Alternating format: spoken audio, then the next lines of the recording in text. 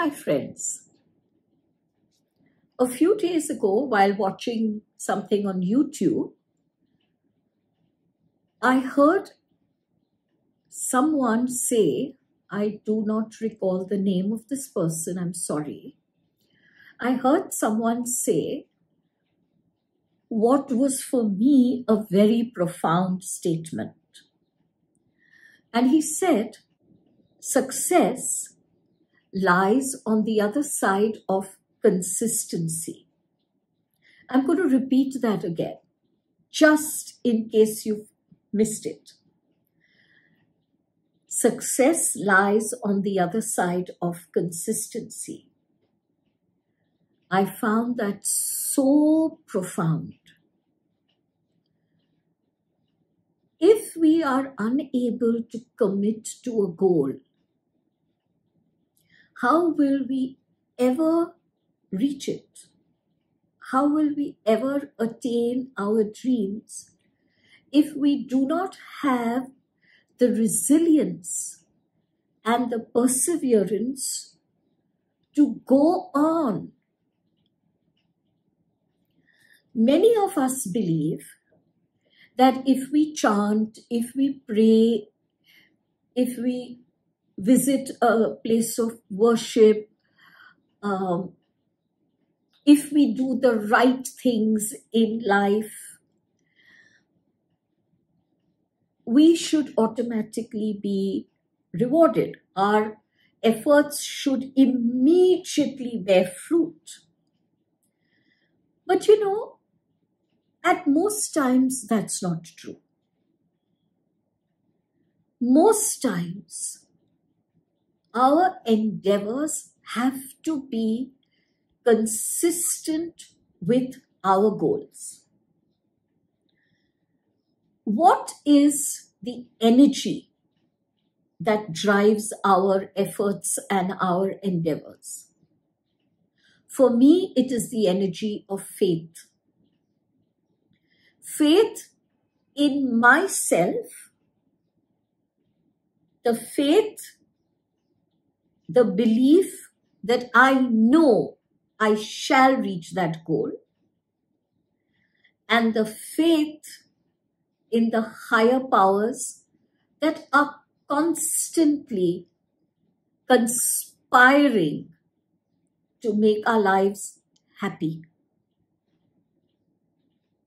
Without faith, without that firmness of belief, our efforts and our endeavors shall remain half-hearted.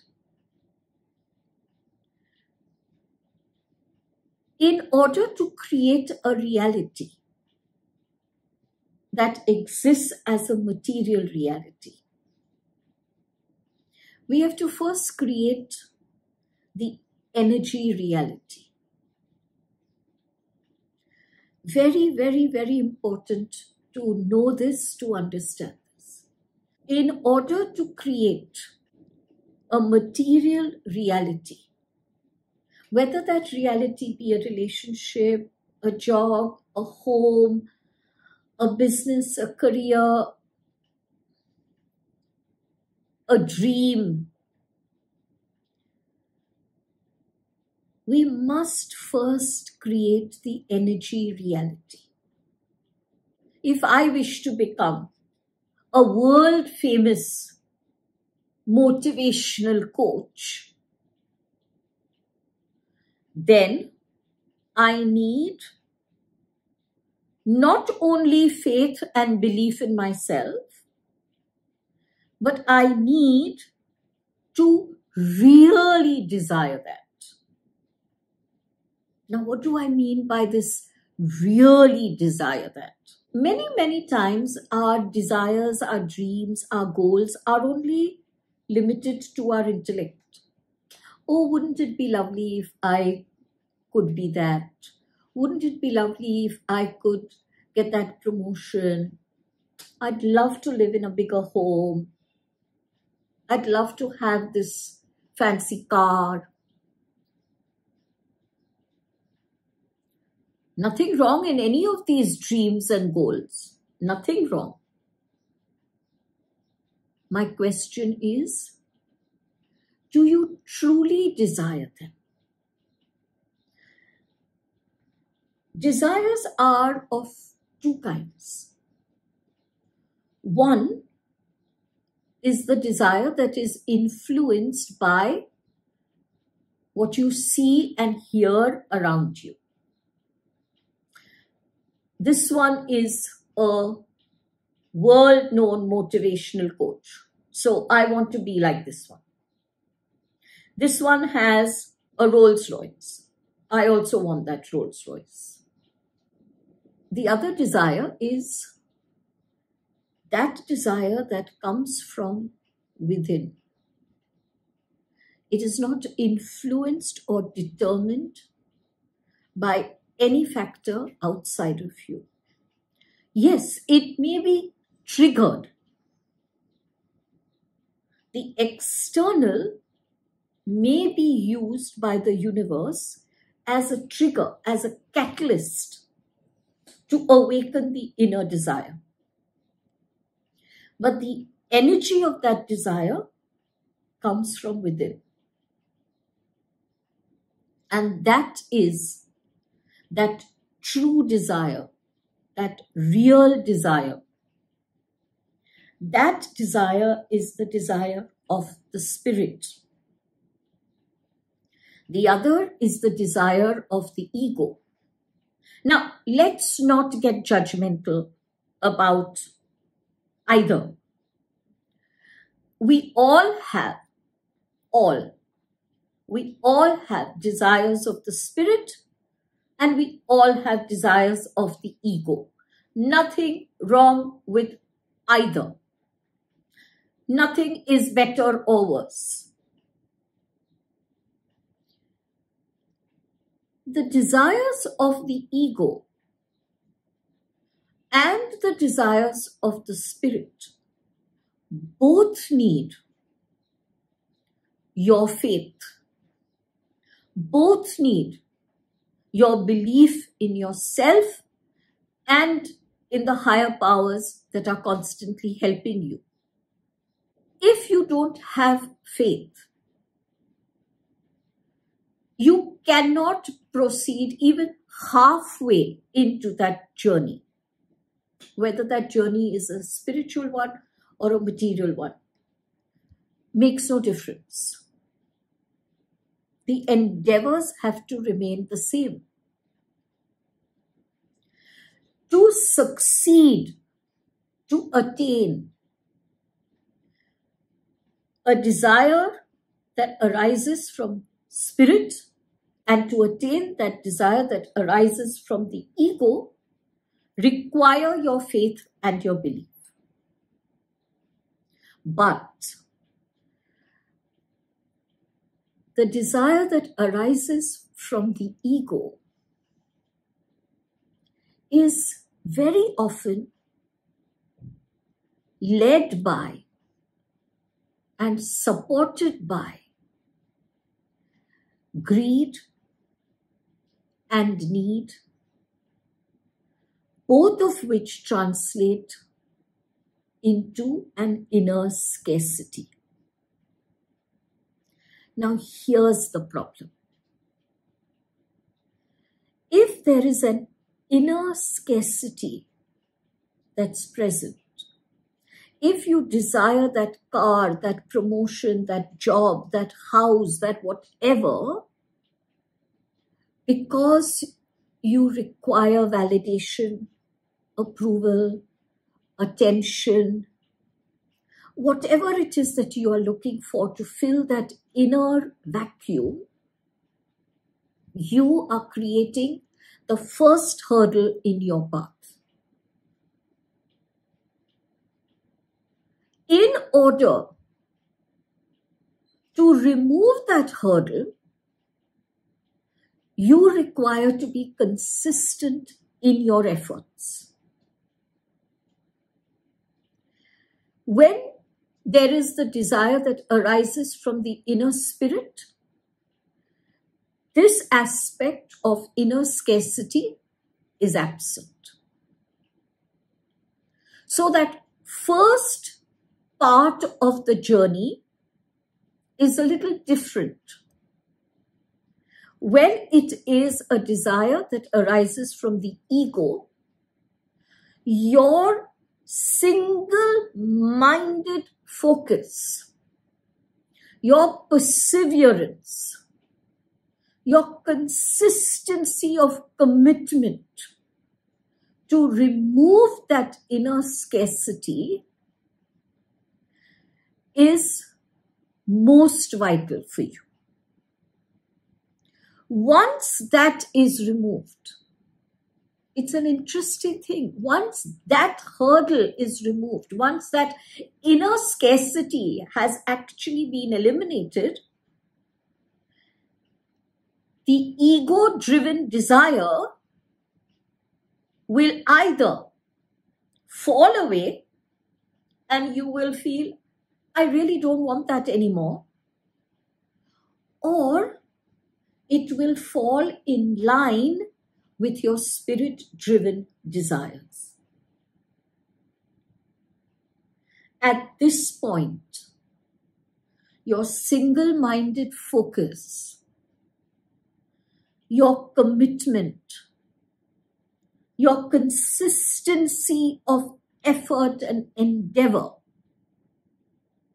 your refusal to say, I give up, all of this shall come into play, backed by the faith, backed by the self-belief, and eventually shall come to pass. You shall enjoy that success. One of the most common questions I am asked when I work upon goal attainment processes with my clients, very early on in the process, inevitably they will ask me, when will this come true? And my answer is, I don't know. I am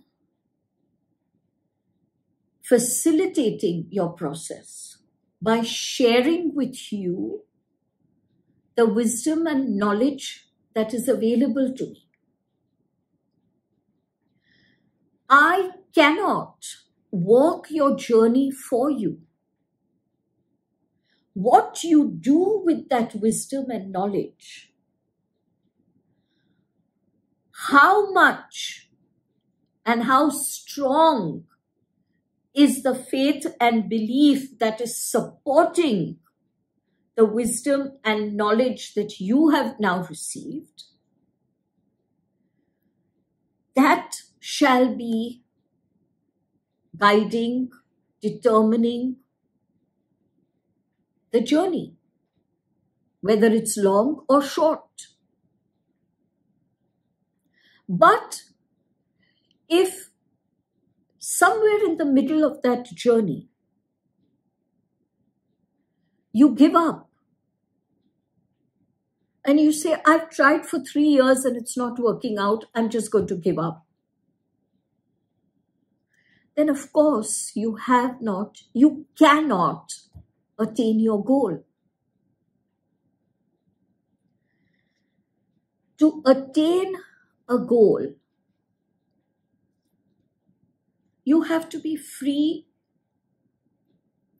as much as you can of the ego space. You have to teach yourself to open up and connect to your inner spirit, to your inner guidance, to your inner intuition. You have to teach yourself to be open and receptive to guidance and direction that shall come to you, comes to everyone, that shall come to you from higher energies. You have to have faith in your ability to attain that. If you feel, honestly, truthfully, if you feel that you have a goal which demands a certain skill which you do not possess, then you must take very practical steps to get that skill, to learn that skill. You must have the belief in your inner power that you are bigger than any hurdle that you might face, that you are stronger than any not so happy situation that might come your way. You must have that belief that you are bigger than you believe you are.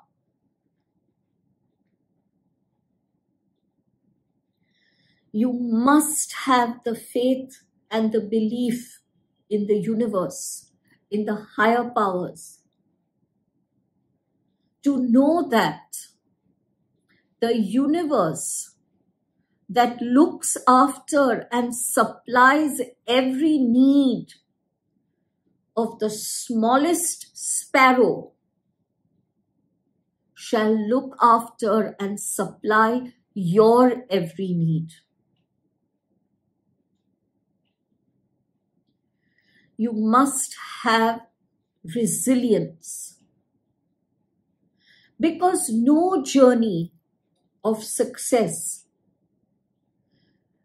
is devoid of certain failures.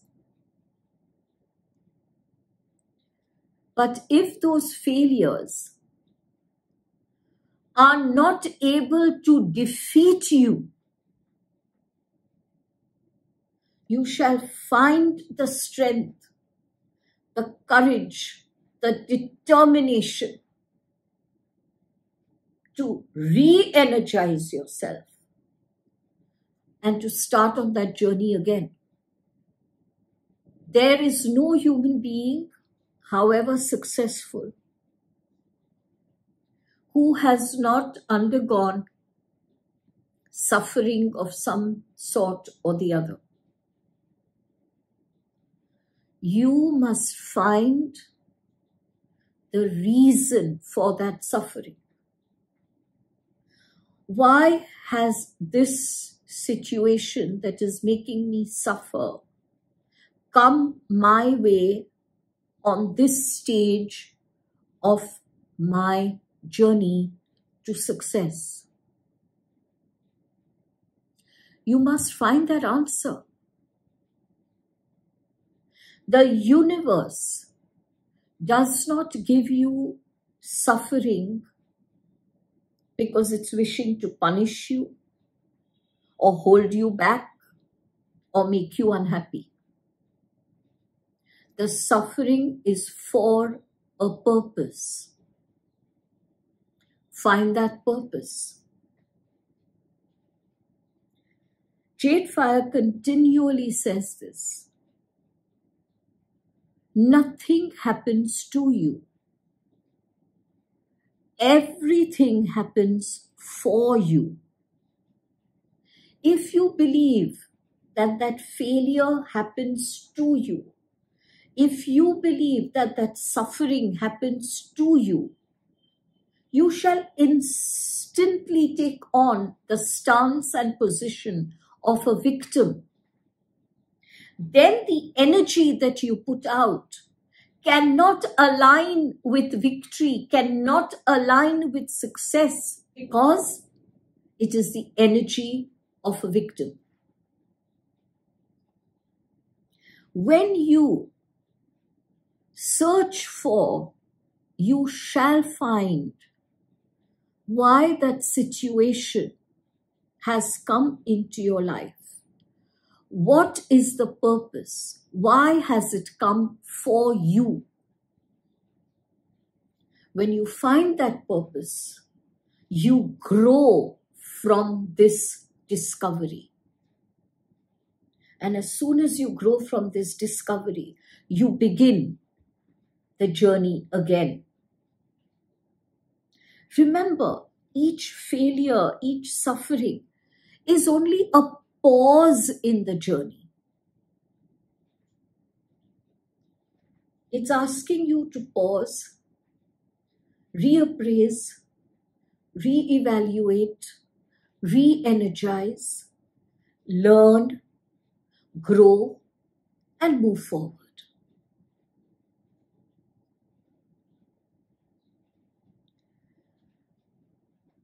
All of these elements are part of consistency. If you become impatient, what might be lying just around the corner for you will forever be out of your reach. If you give up, you will never know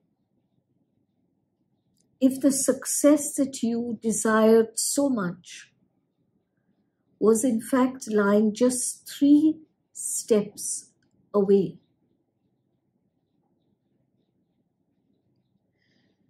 If that desire, if that goal, if that ambition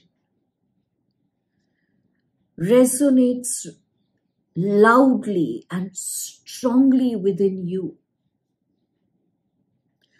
don't be distracted by outward sounds.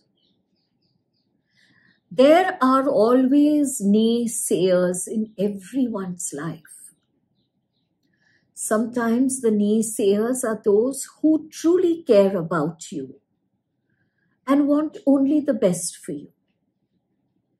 But maybe their visions are not broad enough to hold your dreams.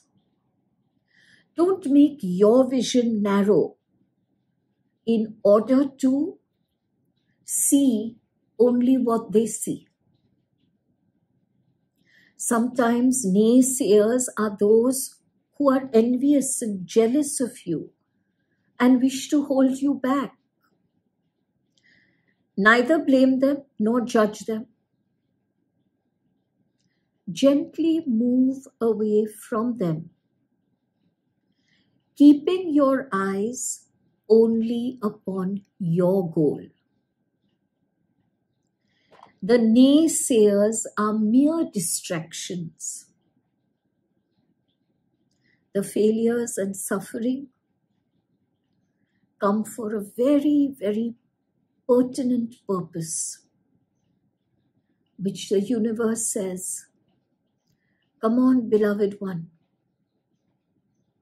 We know you can uncover that purpose, learn from it and grow. Come on. We believe in you. The important thing is, do you believe in you? And if you do believe in you, you shall continue towards your goal. You will commit to yourself. You will commit to the inner spirit that has thrown up this desire, this ambition, this goal for you.